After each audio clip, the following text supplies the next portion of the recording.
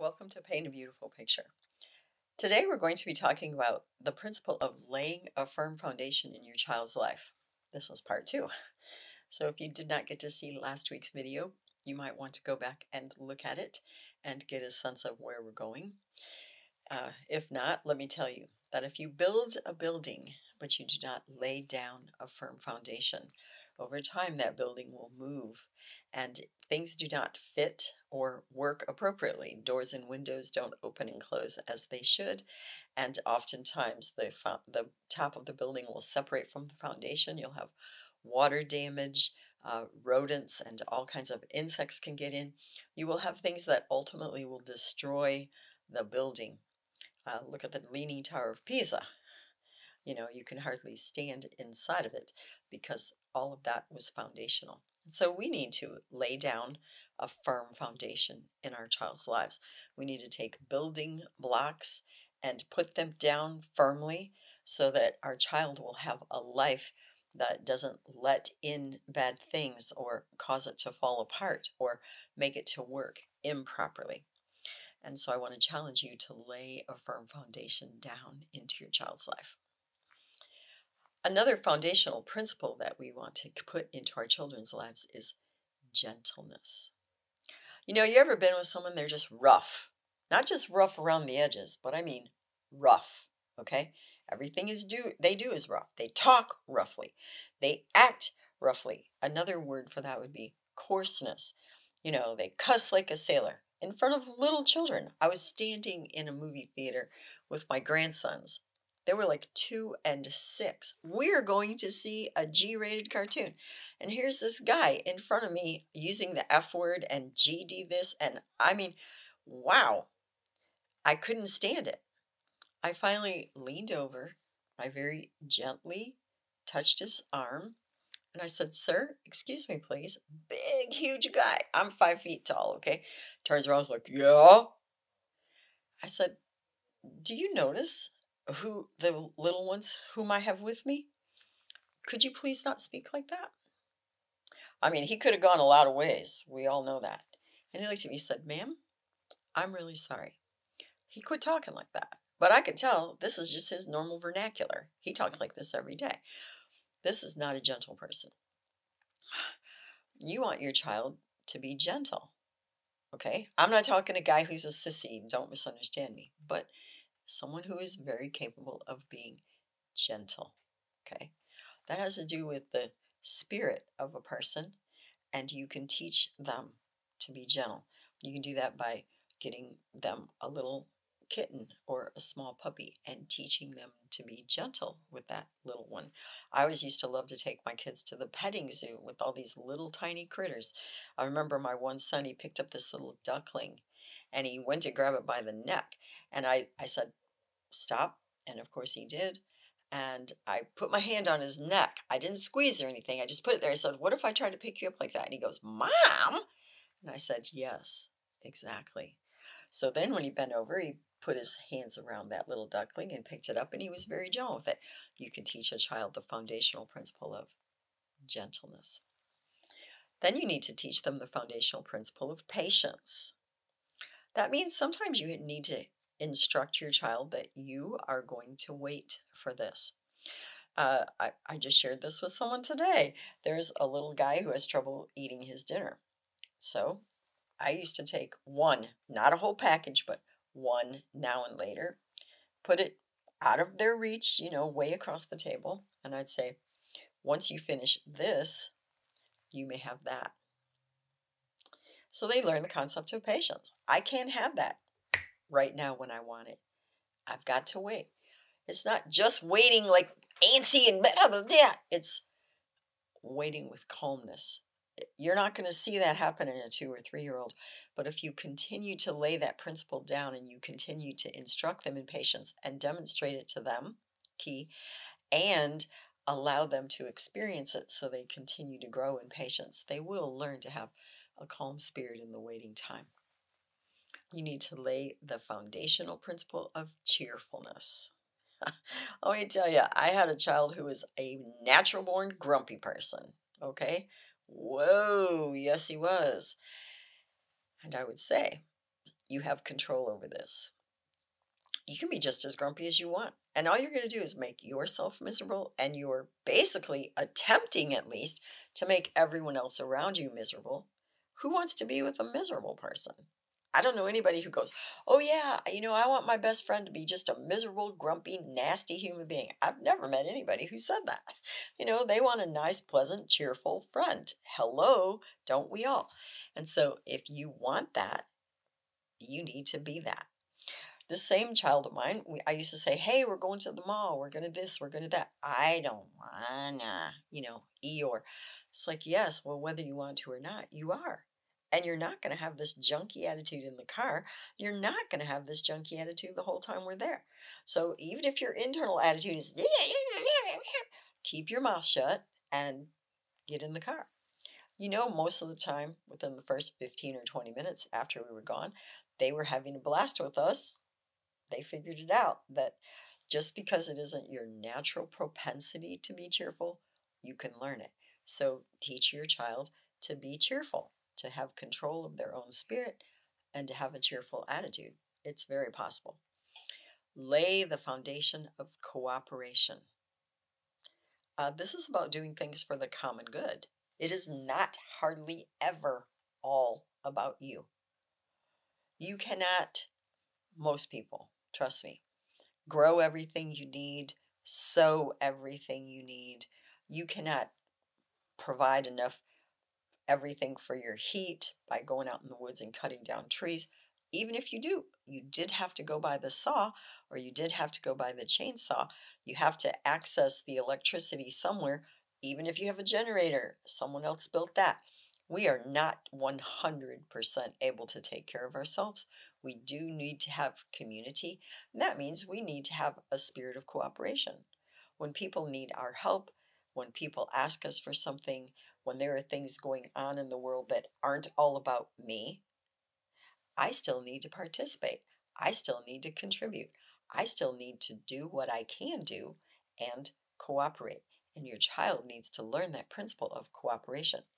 Even if you have 2 children, you need to teach those children how to work together. That in that spirit of cooperation and in developing that foundational principle, it will work for them and it will contribute good things into their life for the rest of their lives. So you need to develop that attitude of cooperation, working together for the common good. Then, speaking of work, the next thing is diligence. Okay, I'm sure every single one of us have known people like this. I'm going to start with elementary school because as a teacher I would deal with this. I had one student very notably.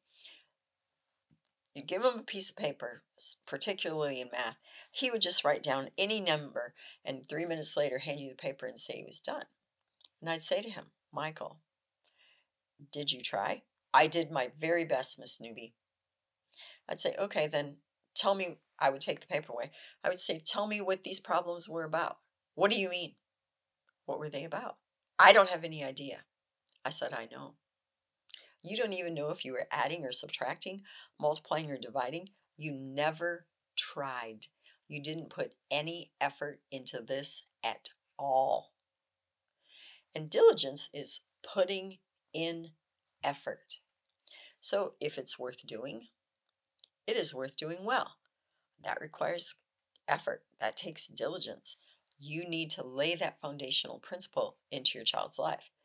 If you ask them to go clean the bathroom, and they take a cloth and they run it across the edge of the sink, run it across the edge of the tub, and don't even go near the toilet, that's not diligence. That's laziness. That's an unwillingness to do what needs to be done.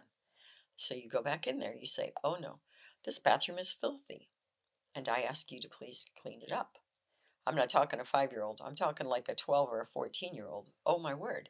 And you say to them, you take the Ajax or the Comet and you sprinkle it in the tub and you get the cloth or the whatever you're going to be using, damp or wet, and you scrub out that tub. Do you see this ring? That might take a little bit of elbow grease. You've got to do this on their homework. You review their homework and you can tell they didn't even try. Their handwriting is really sloppy and pathetic. They missed 3 pages of the work because they did the first one and the last one. They didn't think you were going to be smart enough to check that out. Like, no, you did not do your best. You have to put some effort into this. This requires diligence. Then, this one, you must teach them the principle of self-control. Okay? A lot of people go, well, I can just do whatever I want. It doesn't really matter. Yes, actually, it matters a great deal. You can start teaching self-control very early. Do you know when you start potty training a child? Like they're 18 to 24 months old? That is self-control of their bladder and self-control of their bowels. When they are able to control their physical body, they are certainly able to begin to control their emotions and their thoughts. And you need to teach that to them. They urgently need this foundational principle. So they just start yelling and screaming, and you say, stop. You need to talk to me. Even if you're angry, you can say, I am so angry about this, but you may not yell and scream. They start saying bad words, whether they've learned those bad words from you or they learned them from the kid down the street or wherever they heard them. And you say, that is not how we speak in our family. You may not use that kind of language here. They talk to you disrespectfully. Mom, I already told you. I beg your pardon, but you're right. I am the mom, and you are not going to speak to me like that. You may talk to me, but you may not speak to me disrespectfully. You need to teach that child self-control. And you also need to teach them self-control in what's going into their body. If all they ever want to do is eat chocolate and eat donuts and eat sugar and eat candy, you need to tell them, I'm really sorry. You need to eat vegetables. You need to eat whole grains. You need to eat fruits. You need to eat things which are healthy for you. Occasionally you can have these things, but you're not just going to eat these. I made a batch of cookies, but you're not going to sit here and eat 16 cookies because you want to. You may have 2, but then you're going to practice self-control and stop. So when that child develops self-control, that brings them to a place of self-respect and quite a level of personal internal strength. They need that foundation of self-control. And they need a really strong level of this dependability. When you are consistent and you have a level of consistency within your home, and your child knows, I do this, I say this, I act like this, I don't do this, my parent is going to every single time. In other words, you're a person upon whom they can depend. When they say to you, Mom, I really need, and they know you're going to meet that need, then they can depend upon you. When they come to you and they say, Dad, I'm in trouble, and they know, Dad, that you're going to speak wisdom into their life and you're going to have a solution and you're going to help them find a way to get out of that, you are someone upon whom they may depend. You need to lay that foundation of dependability into their life. So you tell them, when you say to someone, I will, then you need to follow through and do what you said. You need to be a person who is dependable. Every single day you need to get up and brush your teeth. Every single day you need to eat a good breakfast. Each day you need to do well in school. Each day you need to do your homework. They are developing consistency and they are becoming a person who is dependable. So you need to lay that foundation of dependability into their life. I want to encourage you as a parent, and my challenge question is similar to last week. Have I laid down a foundation in my child's life? I want to assure you, you probably have, but it might not have been a firm foundation. And so I want to encourage you to lay a firm foundation in your child's life of great principles and great character qualities so that they will have a firmly established life. that is secure and that functions at its optimum. Thank you for joining me today. You may find additional information on our paintabeautifulpicture.com website. Additionally, you may watch me on Rumble, and you may also listen to a podcast on Buzzsprout or Spreaker, all under the name Paint a Beautiful Picture.